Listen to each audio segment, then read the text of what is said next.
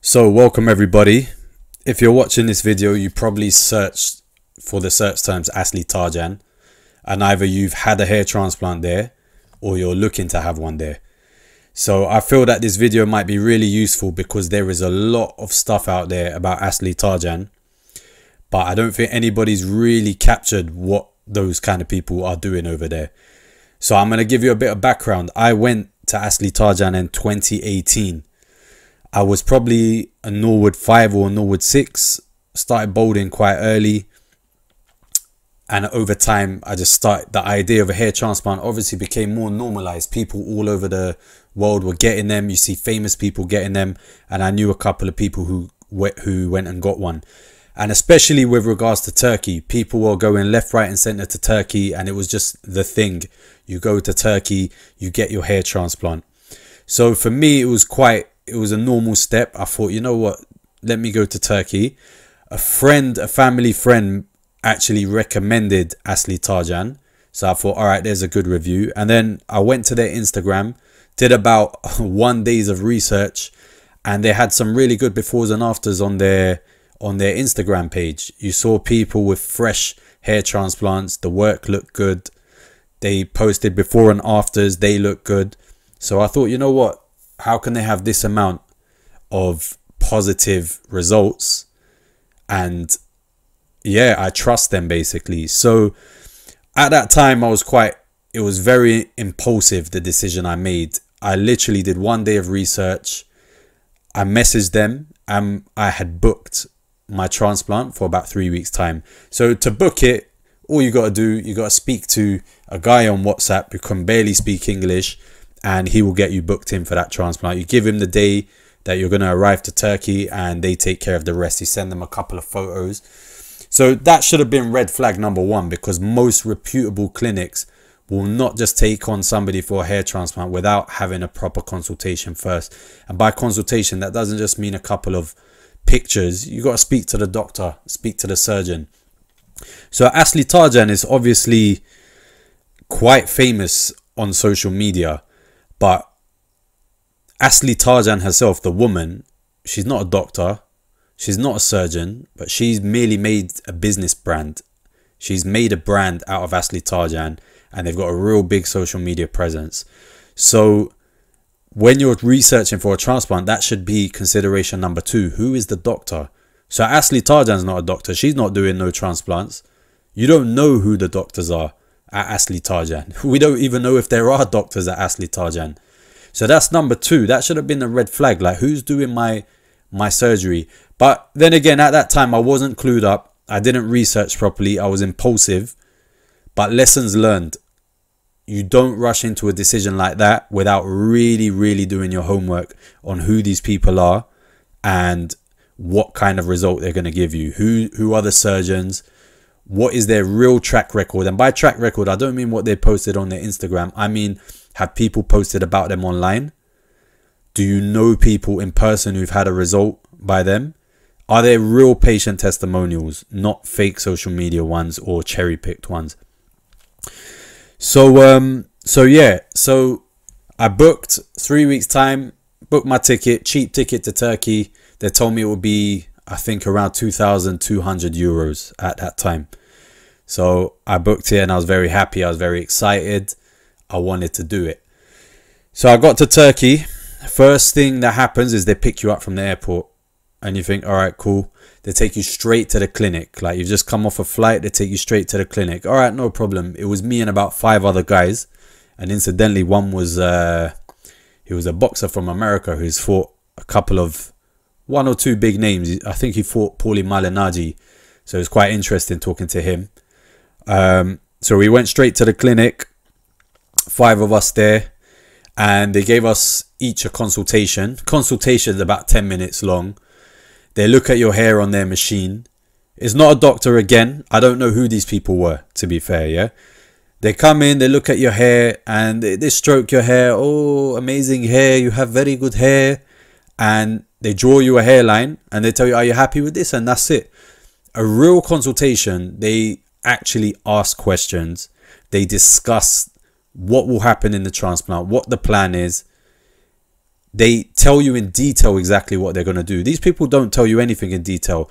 They just tell you, oh, you have great hair and we're going to give you maximum graft. That's their famous phrase over there in Turkey, especially at these kind of clinics. Oh, we take maximum grafts. Now, on paper, that sounds great. You want maximum hair. Everybody wants maximum hair. But if you take maximum grafts, you're not leaving anything for the future in case you need another hair transplant, because hair will keep receding and will keep thinning over time. And furthermore, you could over harvest if you do it all in one go and you don't do it in the right way. So I was sold. I wanted maximum graft. Oh, 5,000 graft. They told me 5,000. I was very happy. I thought, oh yeah, I'm going to get my hair covered up properly and it's all going to be good. But that was the biggest mistake I made, because like I said, I didn't do my research. So I didn't know that maximum grafts wasn't necessarily a good thing. And actually, let me go back. Asli Tarcan herself did come into the room, and I specifically told her, look, I need it to be a natural looking result. I don't want any scars on my donor area or anything like that. Donor area is the back of the head. She said, yes, yes, yes. She can't speak English, so somebody was translating. Yes, yes, yes. Of course, we use small punch. And yeah, I was reassured, and I thought, all right, this is going to happen. Now, I think they drew blood from me. And again, no hygiene, nothing looked sterile. It was very unprofessional. The way they do things over there in that clinic, like, I'm surprised I didn't catch something from when they took blood. They took blood.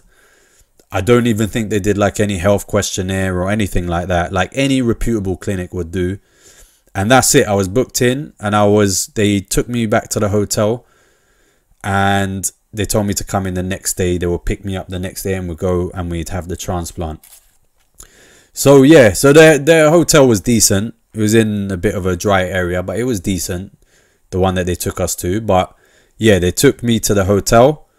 Next day came in early in the morning, and they took me and 5 other guys. So when you see that there's 5 other guys with you, and when I went to the clinic as well, there were about 7, 8 guys just sitting around, probably waiting for treatment or whatever it is.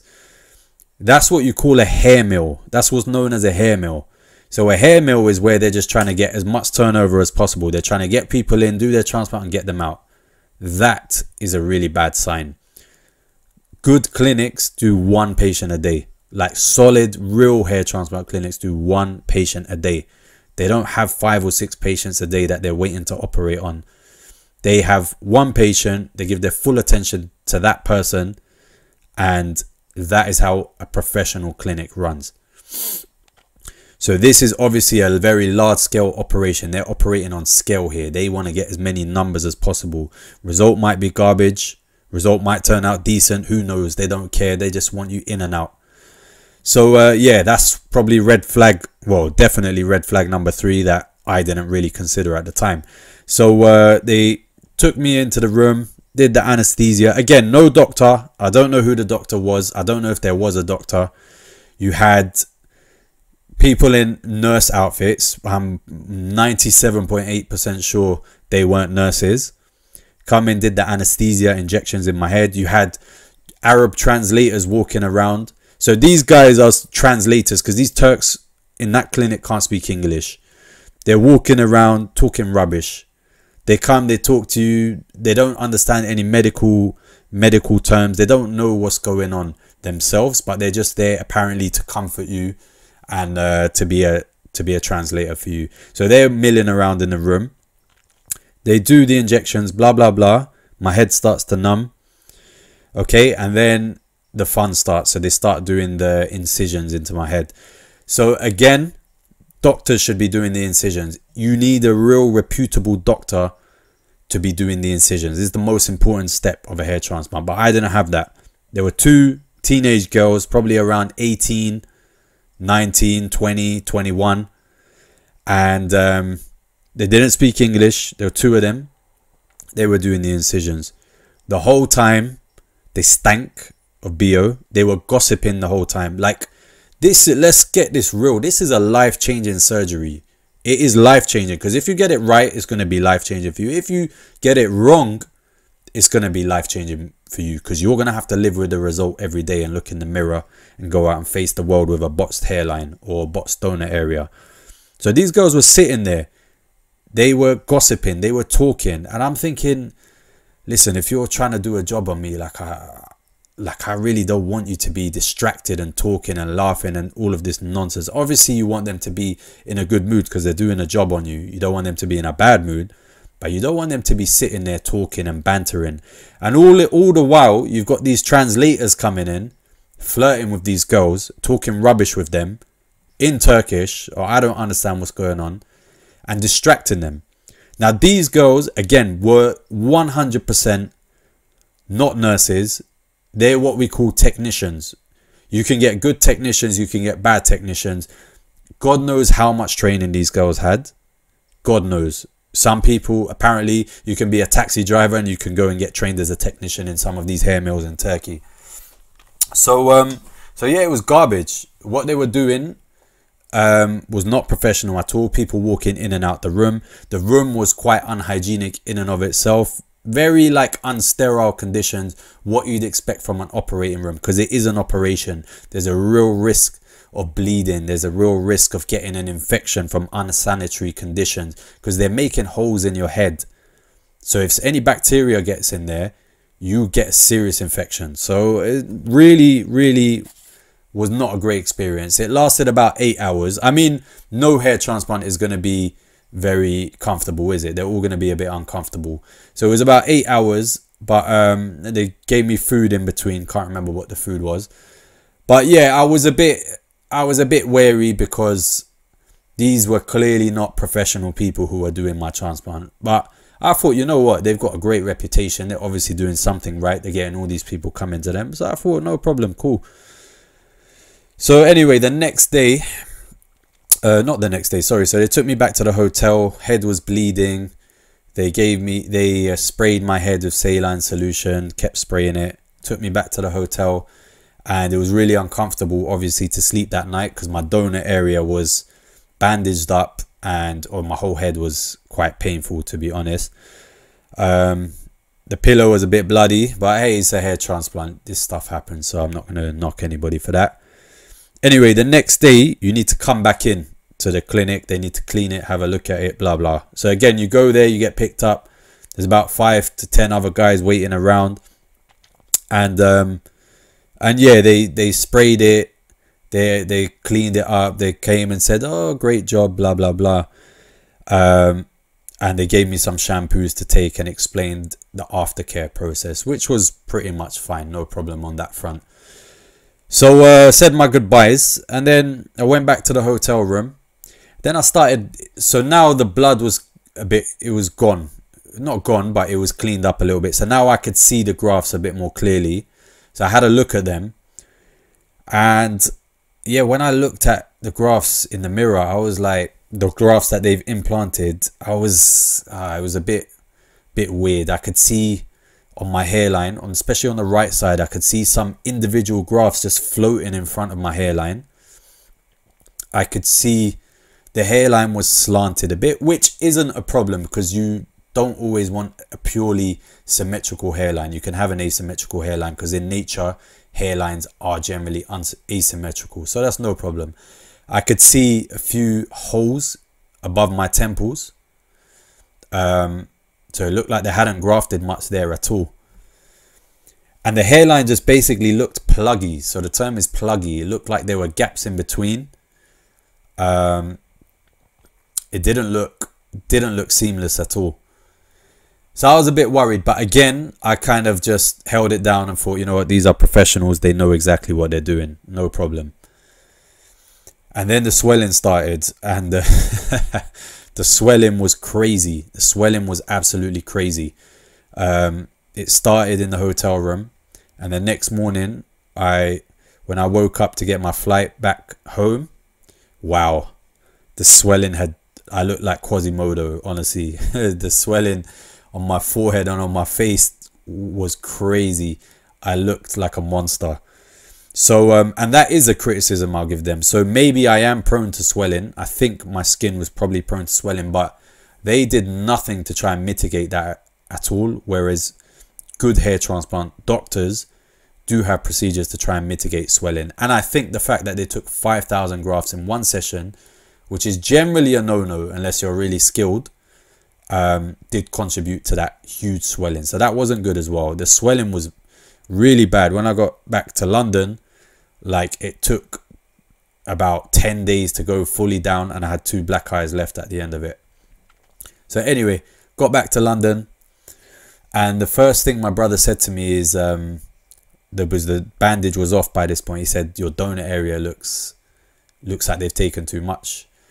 So I looked at it, took a picture of it, went online, and lo and behold, I saw a lot of other stories where it looked like the donor area had been overharvested. So overharvesting is when they take too many hairs from the donor area, generally on the back of your head.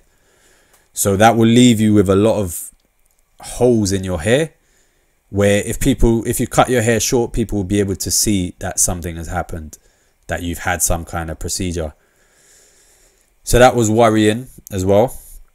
And then so I waited. I didn't complain to the clinic or anything. So I waited. Generally, it takes about 3 months. So the hair will fall out. The hairs that they've implanted fall out. And then they're going to come back after 3 months. They fall out and then they come back. And that's when the real growth starts happening. So I waited. And after about 3 months, man, so my hairline had come in. It was very pluggy. Like I said, there were multiple hair grafts in there. So in the hairline, you're only really supposed to use single hairs, but these had multiple hairs in them. So the hairline looked really thick and pluggy. It looked weird, it looked unnatural. And then behind the hairline on the corners, I had big holes in my hair. So where I saw that they didn't implant grafts on the day after the operation, barely any hair had grown in there after 3 months, because either they didn't implant or the grafts didn't survive. I'm not 100% sure, but I have big holes above the hairline in the corners. So I looked weird. I would walk around, I'd have hair in my hairline, and I'd have 2 holes in the corners. They looked like horns. Yeah. And at that time, I was keeping my hair somewhat short, and it was just obvious that people would see me, and I'd look at them, look them in the eye, and their eyes are going up to my head, to my hairline. I could see their eyes flickering towards my hairline, and it really, really, really knocked my confidence. I'm not going to lie to you, because it looked weird. My donor area looked very weird. Have a massive scar there, basically like a box scar. So while this video is going, you'll be able to see pictures. I'm not looking at them right now. Or in fact, let me bring them up. But yeah, big scar on my hairline. You can see the outline of that scar, and it looks like something has happened. You can tell that something has happened. It looks so weird. So anyway, I messaged Asli Tarcan, and there was one woman who was the one who gave me like the aftercare tips and was kind of like the coordinator for them. She answered the message, and I said, look, what have you done? You've destroyed my hair. You've destroyed my donor area. Like, what's going on here? I need some money back. And by the way, after the operation, I don't know what they do now, but they gave me a certificate, a quote unquote guarantee of their work. And I can upload that certificate as well. Guarantee of their work. But that guarantee doesn't mean F all. Because the woman, I was telling her, listen, you've destroyed my hair. She kept saying, oh, yeah, it will grow back in a couple months. Give it some time. We'll see. I'm sure it will grow back. Couple months went by. I messaged back. Oh, it will grow back. And then finally I had enough. At about 6 months, I just said, she's destroyed my hair. I want a refund. Now, a refund ain't going to fix my hair by itself. But at the very least, if I get a refund, I can go and try and seek some form of repair. Either I can go and do SMP, or I can do another transplant. I can do something. At least I don't feel like they took my money and destroyed my hair. At least I've got one of the two, yeah? But they didn't do it. They kept fobbing me off. Oh, give it some time. And eventually I just got so frustrated. I'd had enough. They wouldn't give me a refund. Kept fobbing me off. So I went and left some bad reviews on their Google. So I left one initially. I'm sure you can find it if you look hard enough for it. And they replied to the review saying that they couldn't find me on their database and I wasn't a customer, which was clearly rubbish. And then straight after that review, 10 new positive reviews popped up the next day. Clearly they've got people working for them writing fake reviews because the English is garbage. I don't know if they're Chinese or Turkish, but they got a whole team making fake reviews to drown out the negative ones. And there are many negative ones with exactly the same concerns as I had. So I left a negative review. Then I left another negative review.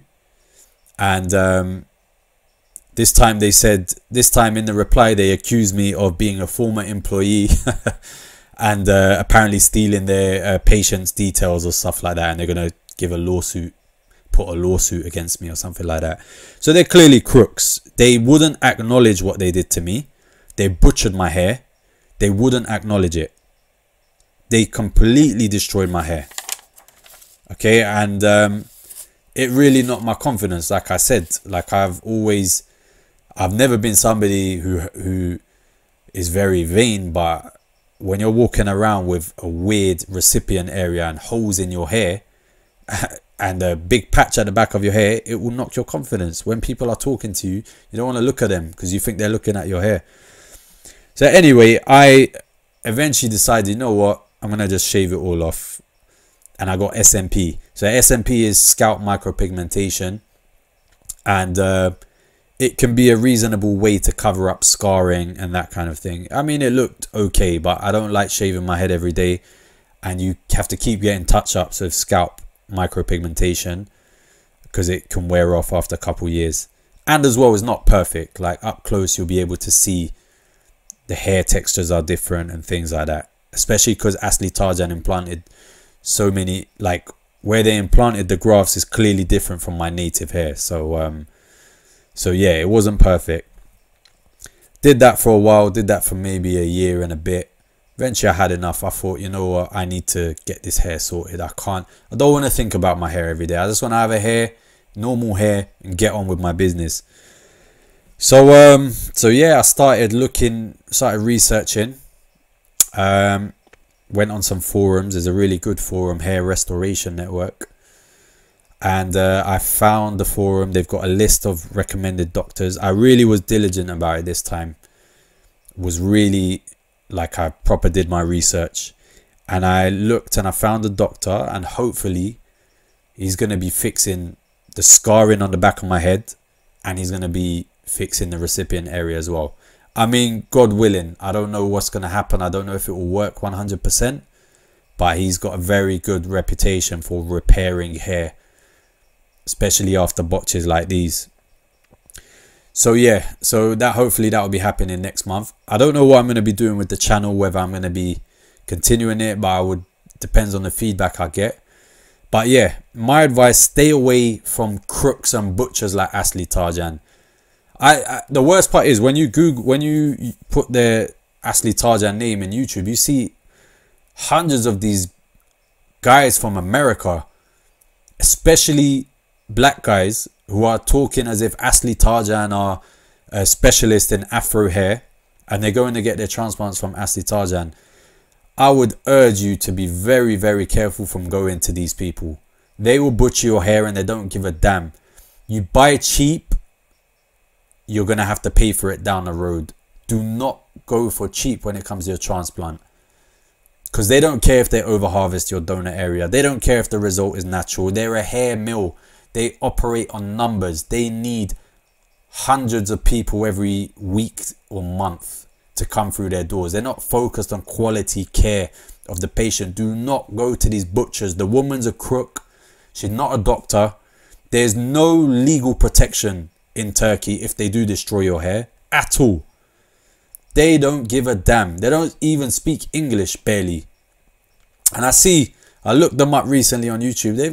They've really improved their kind of social media game. You've got this very effeminate looking fellow dancing on camera and all of this rubbish. Don't be fooled by this garbage. Don't be fooled by this garbage. You want to go to a serious clinic, not some idiot dancing on camera and acting like he's some bad man all the while he's butchering your hair. Take the lessons from what I've told you. And there will probably be Asli Tarcan trolls in the comments, I'm sure. and paid shills. Trust me on this. If you've got any stories yourself of a botched hair transplant, Asli Tarcan, send them to me. Send me your story. I'll put an email in here. I'll make an email and you can send it to me. Or anywhere, in any clinic, send me your stories. Because there is hope. You can get it fixed down the road. But the most important thing is do your research in the first place so you don't have to go down this road. Anyway, I hope that helps. And yeah, send me, comment, like this video. Let's get some engagement and let's get these crooks out of business. Certificate